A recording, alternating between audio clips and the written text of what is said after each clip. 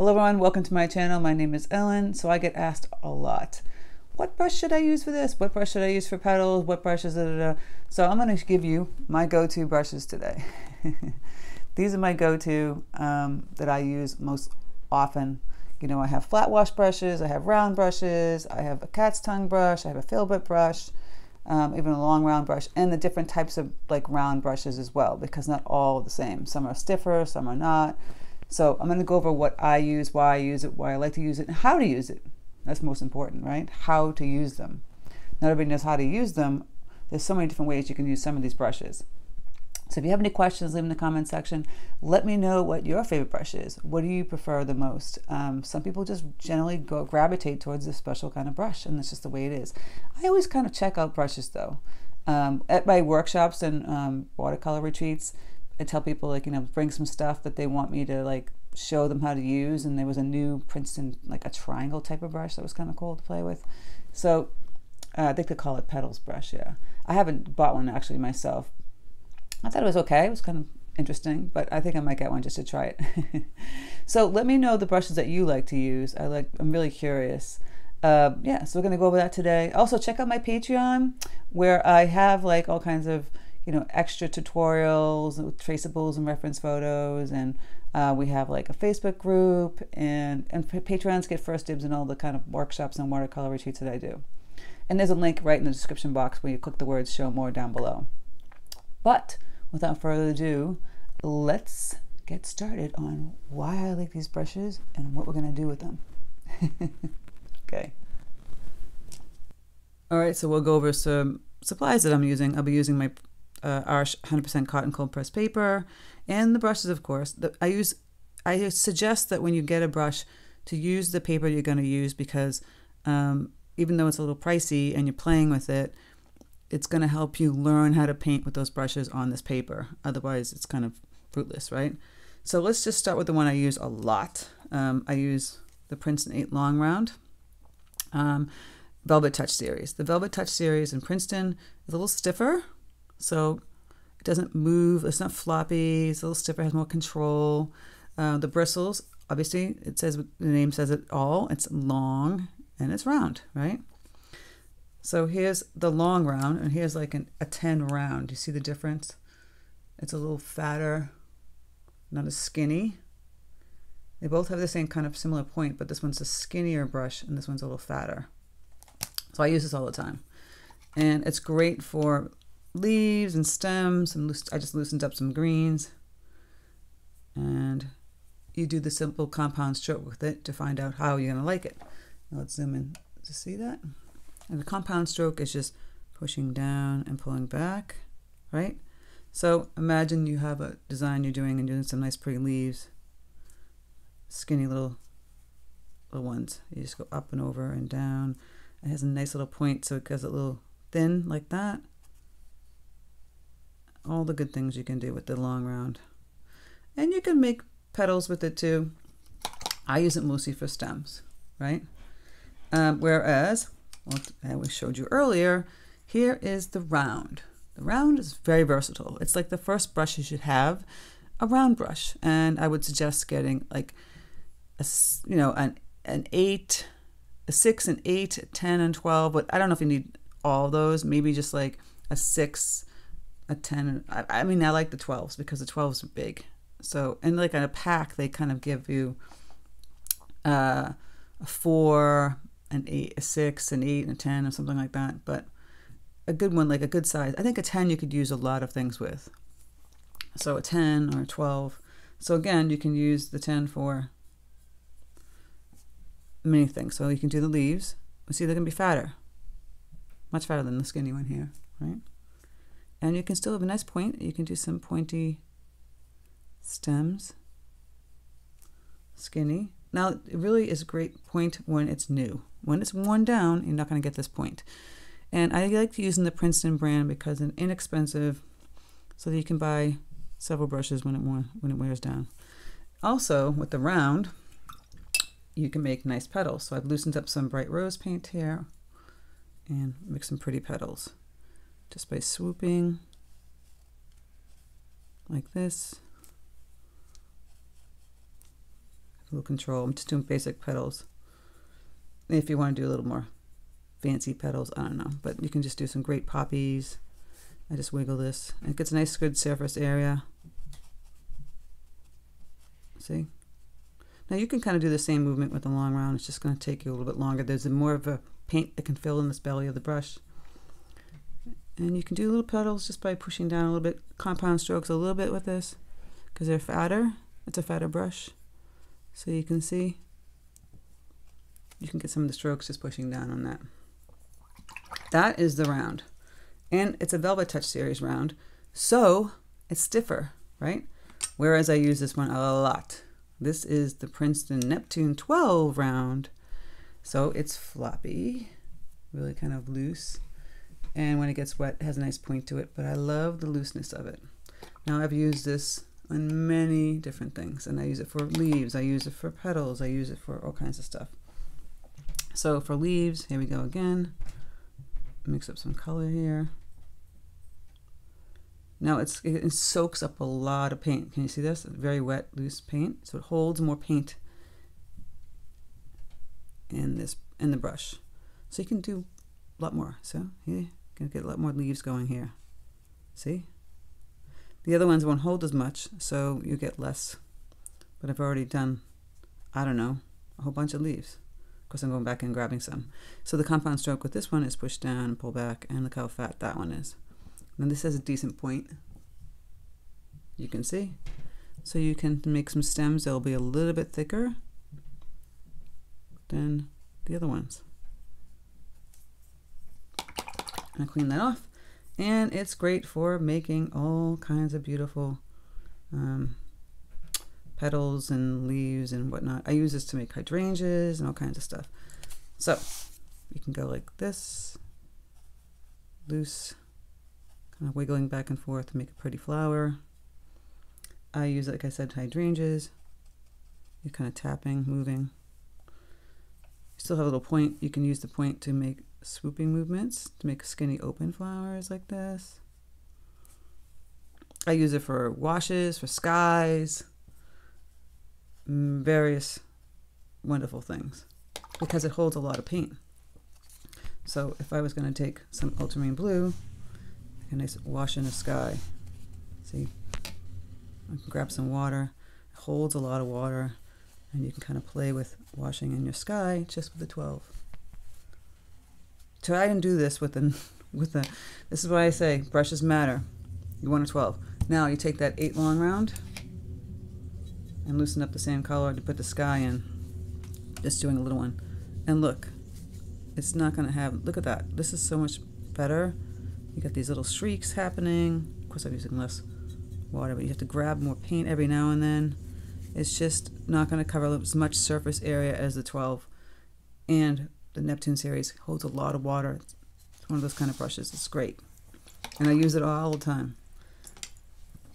Even on smaller things. You got to really try to do a big brush on smaller things. Getting into the Aqua Elite series, I feel like this is a combination of the Velvet Touch series and the Neptune series. So it's in between the two. It's their higher end line on Princeton. So it has like a stiffness to it, but also a looseness to it. Again, because this is a 12, it's a bigger, but it's a nice round, right? So you got a bigger belly brush here, nice point. So let's make some leaves. Grabbing some Prussian blue and yellow, cadmium yellow. Then we go with the compound stroke, pushing down and pulling back. So similar to the Neptune, but you see, it doesn't, it's a little, I don't know, just the way you control it is stiffer. So a lot more control. It's a great tip. So you can do nice stems, skinny leaves, etc. And then of course, petals, right, for flowers. Let's go back and get that rose color. So you can do some nice petals. It holds a fair amount of water. You have a lot more control with this tip. And the reason why I tell you to practice on the paper you're going to use, because you have to get used to this. It took me a long time to get used to arch paper when I first was playing with watercolor, because it holds a lot, it soaks in a lot of the watercolor, and also because of the roughness of the paper, the cold press. So you got to play with it. So here we can go just pushing down, making some petals this way, simple petals, going in and playing around with even tinier ones, because it holds a fair amount of paint. And that is the 12 Aqua Elite, another go-to brush series. Fantastic. They have great travel brushes. I use them. I think I showed you one of my videos that the Aqua Elite travel brushes is what I would take with me, and they're not that expensive, and they're really light, and they're fantastic. So yeah, this is a great line, the Aqua Elite. Then we get into some of the fun stuff. This is the cat's tongue brush. Now I show this often. People ask, how do I use this? I bring this, I'm going to show you. It makes great leaves and great petals. So the leaf, fill this up, and it's Neptune series, so it's a little floppy. I have an Aqua Elite. But surprisingly, it's a little stiff, but it's not as stiff. The cat's tongue brush. They call it an oval wash, but really it's cat's tongue. So the compound stroke for this, I'm kind of twisting it. But you can make some great killer leaves with these kind of brushes. Again, pointy, so you can do some points, stems. And of course, the petals. Well, with this one, I'm going to show you. This is how I use to make like really quick, easy sunflowers. So grab some yellow, a little orange, and you're just taking this brush, pushing down, and you've got the sunflower ready to go. It's your go-to easy breezy sunflower petal brush, because it has a great point to it. Take you 2 seconds to make a sunflower with this brush. So any kind of pointy petal that you want to do. Dahlias, you know, I do things with dahlias. Let's see if I can make a little sweet dahlia, because they're all like little points. And then you go, like you do your first wash, and then you go back in and do your second wash, but it looks like a dahlia, right? It's just a little point. So that is the cat's tongue brush, one of my favorites for many different things. I wouldn't use it for doing a wash for a sky, but really cool petals and leaves, playing with the cat's tongue brush. Another great brush for really delicate kind of petals and leaves is the filbert. This is the number 8, and this is the Velvet Touch series. So I would use this for like daisies, forget-me-nots, and leaves as well. The leaves are going to be more rounded, so let's get some leaf color going here. Grab some yellow. Okay, so I'll zoom in so you can see this one. This brush is kind of small. Use the chisel end. This is the flat end, this is the chisel end. So if you use a chisel end for a stem, and you want to use a compound stroke, you can just push down, pull back, you get a nice rounder petal. Rounder leaf. I kind of twist it to get the point at the end. See how I slowly twisted this? Push down and twist, push down and twist, and then you have the leaves. Just to push down and pull back, you're going to have like a short stroke. I'll show you over here. So the compound stroke and this one, it's just like a little blobby kind of thing, which works in your favor if you want petals. And I'll show you that. So you want petals, grab some ultramarine blue again, just a little dry. So like forget-me-nots or something like that. You're just pushing down and you're making small little movements for your little teeny tiny flowers. Really simple. It's just a little push with the paintbrush and twisting. And if you twist it, use a chisel end, get some color that's orange and yellow, put it up here, hold it on the chisel end, make some really great daisies.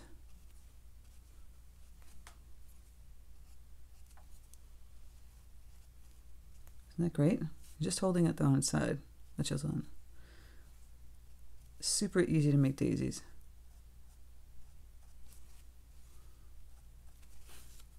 And of course, you can do some stems and then nice leaves.